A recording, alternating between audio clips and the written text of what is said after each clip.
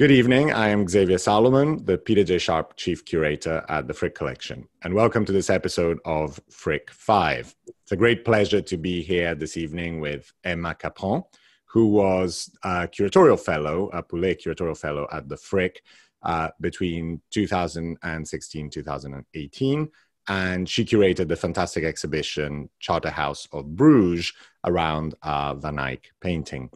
Emma is currently in London, where she is the Associate Curator of Renaissance Paintings at the National Gallery. Welcome, Emma. So nice to see you.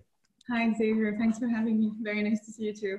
It's great. So let's just dive into the questions.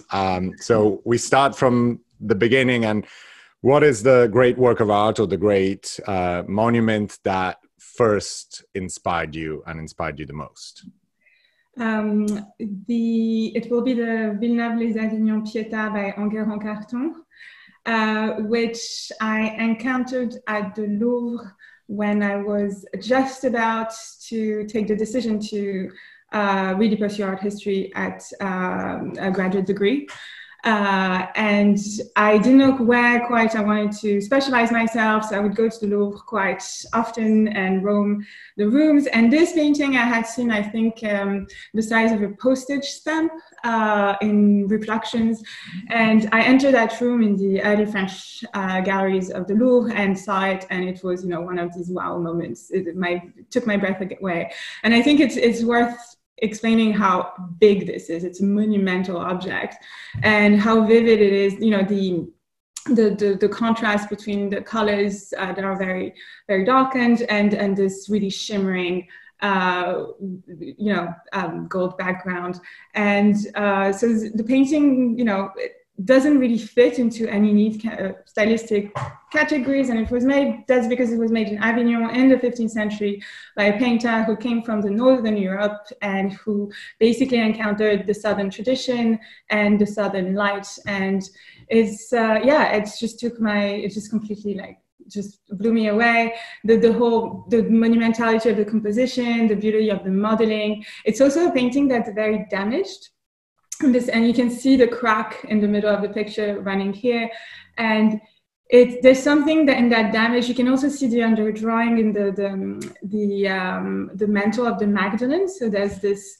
It's an object that's gone through a lot, and it really somewhat matches the drama of what it depicts, the Pietà. So it was just this kind of seminal encounter, and I subsequently decided to do my PhD on that period, and I worked on Carton, and so it kind of really informed the rest of my academic career.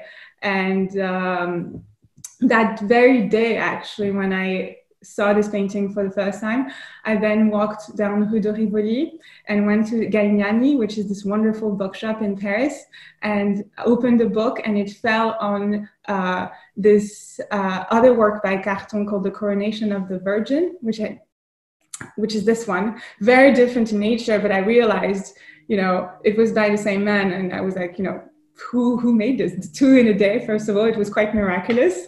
It just really convinced me that I really wanted to work on this material. The contrast also between the two, and the colors. And I was just completely, it was love at first sight. I remember being in Avignon with you looking at this. Yeah.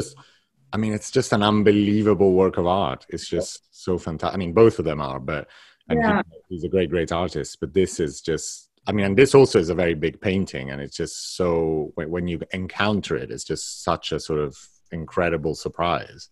Yeah, it's completely striking. It really works for both a distance, actually, and quite up close, because it's really wonderful in details. But it's a really, really wonderful object. And also, in this case, it's chapter 3 of my PhD, so I spent an unreasonable amount of time thinking about this, and I still find it wonderful, which I think really speaks to, how good it is, because he's not an artist of which I find you get tired of, actually. And I think that's a characteristic of really great ones, is that you don't, however much time you spend on them, it keeps its appeal.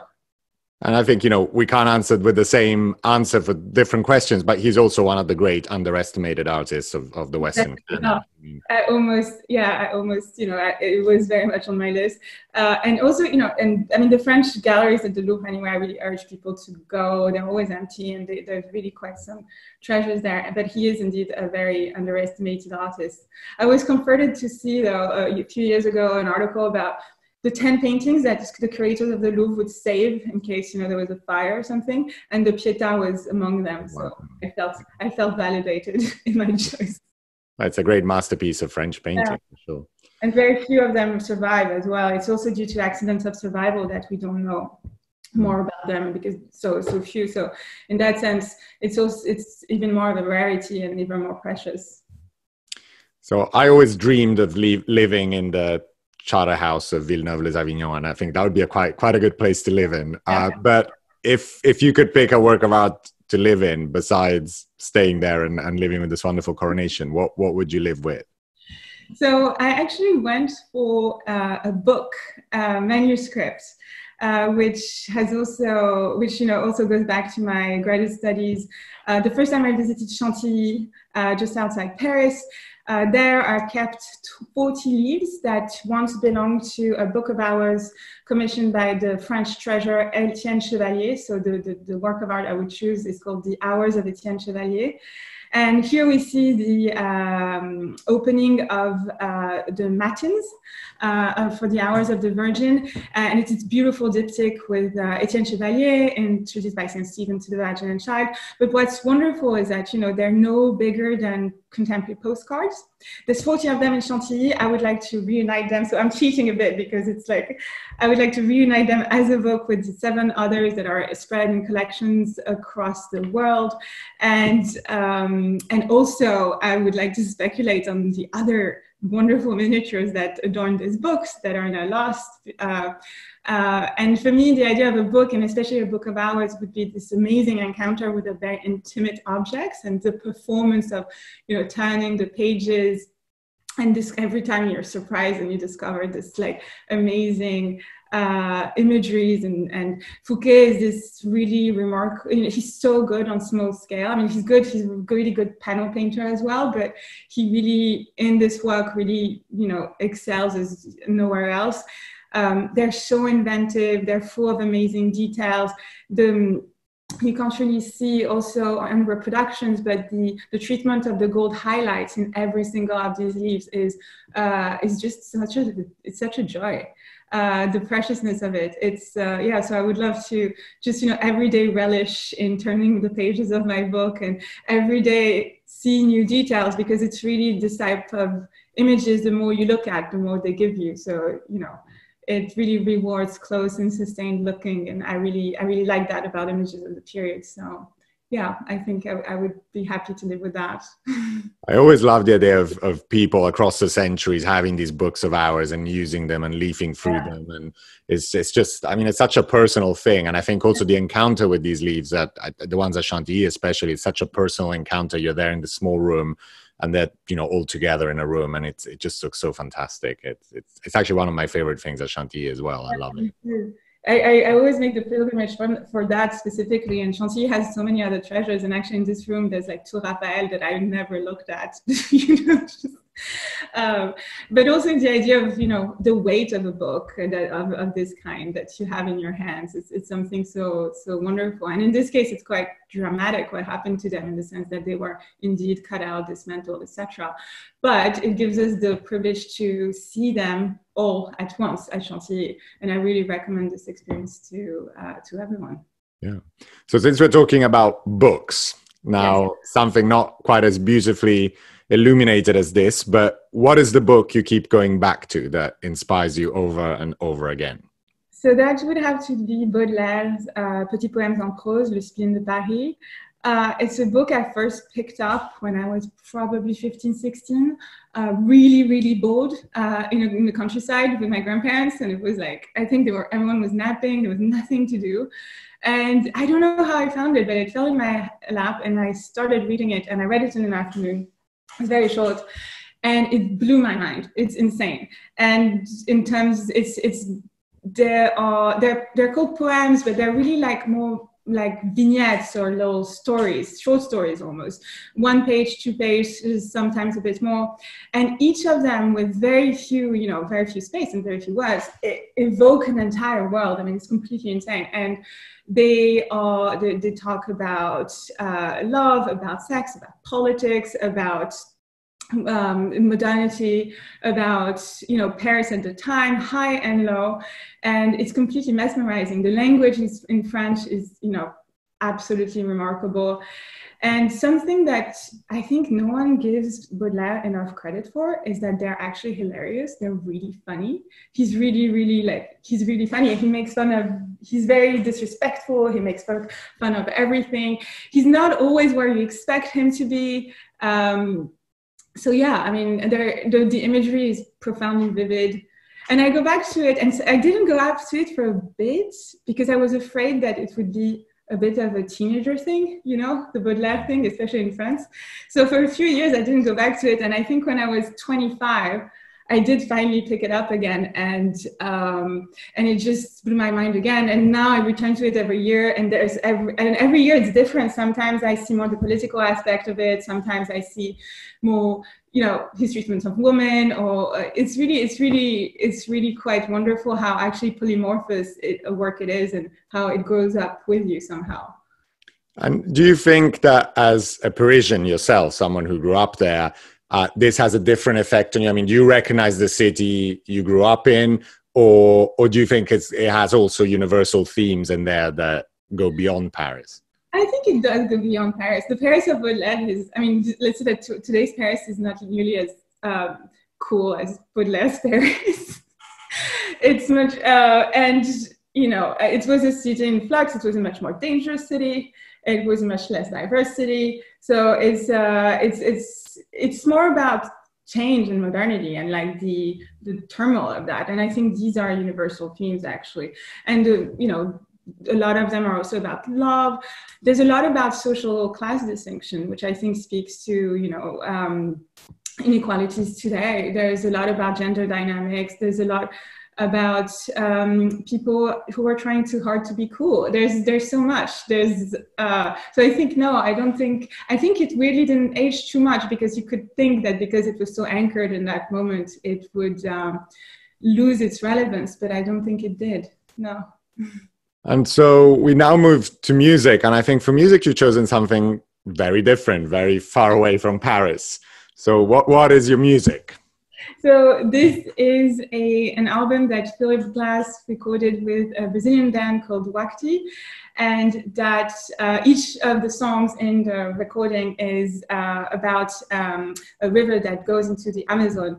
So it's called, my favorite one, the album is called Águas de Amazônia, and my favorite song in it is called Japura River, and it's a song that it's a piece of music I listened to all the time especially when I was writing my PhD, when I was writing the Van Eyck catalog, and it just kind of stayed with me. And it's quite entrancing and mysterious and a bit psychedelic. And while I was writing about all these monks and mystics and all these, very spiritual people, which I'm not really, it's kind of put me in the right set of mind, and I just think it's really beautiful, and I really like Philip Glass. I think he's a wonderful composer. So he's amazing, and it's also a very New York choice in that sense. It's like New York with Brazil, which like felt appropriate. Yeah. So you're one of those people like me, I take it, who listens to music while writing. Yeah.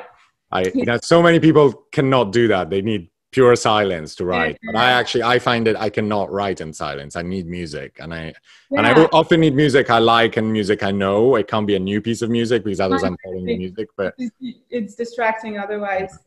And this one is interesting because it's it's a bit figurative, right? The idea of the river. So there's a flow, and like it goes, at some point it goes faster and then it slows down again. And I thought that was interesting to think about the flow of a river and the flow of writing and how it mirrors that somehow. And there was a bit of that when I was writing to this. So yeah, no, it's a really good song. I love the idea of you writing about Van Eyck and charter houses and Carthusian monks while listening to Brazilian rivers. It's a wonderful combination. It worked. It did. So, most overrated artist. Overrated. Okay. It might be a bit of a low blow, but I think René Magritte is really not that great for two reasons. So I'll have a two-step argument.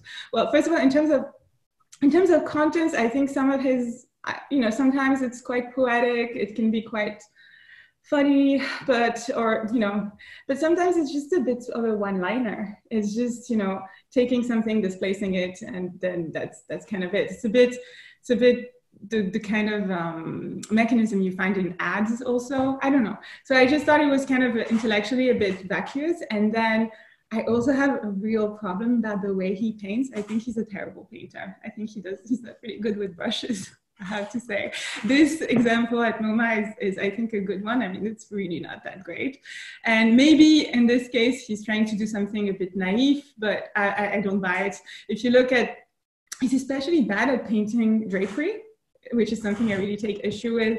Even his two lovers who kiss each other with bags on their head are just the drapery work is really just not that great. And yeah, no, I just don't, I think he's just not, I think they're poorly painted one-liners. That's what I think. Yeah, and it's not even, I think the naive aspect of them, which could be charming. If you think of other artists like Douanier Rousseau, he's so charming and so full of like life and excitement. And well, I agree with you. I always think Magritte is a bit of a sort of one, the one punchline and just doesn't leave very much. And I mean, it can be witty at times, but it doesn't go much beyond that. Exactly. This painting always also puzzled me. I have no idea what this painting really is about. And it's just, it's an upsetting picture. I don't know what it's about, and I'm not sure I want to know what it's about. Yeah. I'm not sure I want to inquire. And I mean, yeah, I just, I think the difference with Douanier Rousseau is interesting because with Magritte, there is a pretension to actually paint in an old masterly tradition. He places himself there. So there is this kind of claim that he makes, and then he can't really follow up with, he can't back it up with actual technical mastery. So I'm not really convinced by his work. So underrated, we're not going for Carton, but you've chosen something pretty powerful. Well, I just wanted to prove, that I don't hate Belgium, so I went for another northern artist. In this case, Paul Rubens, because obviously he's one of the greatest names in our history, and he's not really an outlier here. But I thought that I think everyone is always like, oh yeah, Rubens, boring. He's unfashionable at the moment, let's put it this way. His big fleshy women tend to not really please the public anymore. And I just wanted to point out how actually I think he's one of the greatest painters that ever were in terms of his manipulation of paint and in terms of the intelligence with which he builds up a narrative. He takes figures from the antique and then reassembles them and like put them in his compositions, and you don't see it, you don't even see it. It really takes a while to disentangle the web of references he's making because he's appropriating them so intelligently. And he's also he's such a master of color and of light. And yeah, I think he's one of the greatest, artist of his day, undoubtedly. And I think we should look at him twice because it's a bit easy to dismiss because of the type of bodies that he represented just don't suit contemporary fashion. And I think if you look close at a Rubens and you look at the way his brush work, it's so sensual when things are in good condition and there's not too much workshop intervention, which also dogged his reception. So yeah, I don't know what you think, Xavier, in terms of. And I agree. I mean, I think he's an amazing painter, and gosh, he can paint draperies. I mean, that's but yeah, I think I agree with you. He's maybe it's the subject matters, the religious subject matters, the mythological. People don't relate to those. I'm always very surprised that people. Relate to other 17th century artists today in much more direct ways, but somehow Rubens never makes it there. But, he is one of the great, great painters of the time. And here we've decided to show a highly finished paintings, but his sketches are, you know, where he's really just thinking on the page with like a loaded brush is really are really also completely wonderful. And he's an amazing draftsman as well. Yeah. So it's funny when you think that in the 17th century, you know, three of the greatest painters who ever lived really lived in the 17th century. So it's sort of Rubens, Velázquez, and Rembrandt. And the fact that these three people are exact contemporaries, more or less. Yeah. And you know, what they do with paint in very different ways. I mean, the three of them are almost diametrically opposed from one another. But it is really unsurpassed in a number of ways, I think. To just know how paint's going to behave and how to evoke a range of effects and textures with just, you know, one dash, and you can really tell the difference when it's a follower who does it, because it becomes perfunctory, it becomes mechanical, whereas with them it's always just so wonderful and sensual and just clever. You can see the intelligence of the artist coming through, I think, as well as his technical abilities. Absolutely. So our last question, you know, and when I think of you, I can always imagine you as being portrayed by, you know, Van der Weyden or maybe even Fouquet, or, you know, one of these wonderful sort of polished northern artists. But you've actually surprised me with your choice. So who would portray you? So I went south. I went to Italy with Bronzino because they're a bit stern, the Northerners, for that. So I wanted something with a bit more, you know, pizzazz. So yeah, Bronzino, you know, I'm quite warm and lively, so I always wanted to be deep frozen by Bronzino. I thought he would like give me a sense of the decorum I might lack, and so yeah, I think he's as good as it gets for that. He imbues his portraits with extreme refinement and sophistication. And actually, so here we have obviously the portrait of a woman and a man, but I also wanted to put the portrait of a man because I think he's even better at depicting men. And I think the poses are obviously due to the conventions of the day, but the poses could be a bit more extravagant and exciting. So I'd like to be portrayed as in a pose that would be more befitting to a man if I was portrayed by Bronzino. I also thought, as a French person, I need, you know, I love my fashion, so I needed someone who knows how to paint clothes. And Bronzino certainly does pay a lot of attention to that. So I would like a great dress and a good pause and a very kind of wonderfully frozen attitude. In many ways, Bronzino, I mean, you know, he's a quintessentially Italian artist, but there is something northern about him. I think this coolness, this attention to detail, also this, you know, if you think of other 16th century painters, you know, think of, I mean, Titian is so different, of course, but the way he paints every leaf of the book in the Met portrait on the right, or the way he depicts the fabric, the different types of fabric in the Panciatichi portrait on the left, it's really unbelievable. And that I always think of Van Eyck or Van der Weyden or those sort of artists. I mean, not that there is a direct obvious link, but it kind of always reminds me of that sort of thing. Holbein as well. I mean, there's a lot of Holbein in Bronzino. There's a northern meticulousness and attention to detail that I think comes through. There's a lack of painterliness, actually. It's the anti-Rubens, actually. Right. Absolutely. But I think he's just very chic. That is for sure. And I think it's a very, very good choice. Well, thank you so much, Emma, for joining us today. Hope all is well in London. And we'll see you soon. Yeah, cheers. Bye. Bye-bye.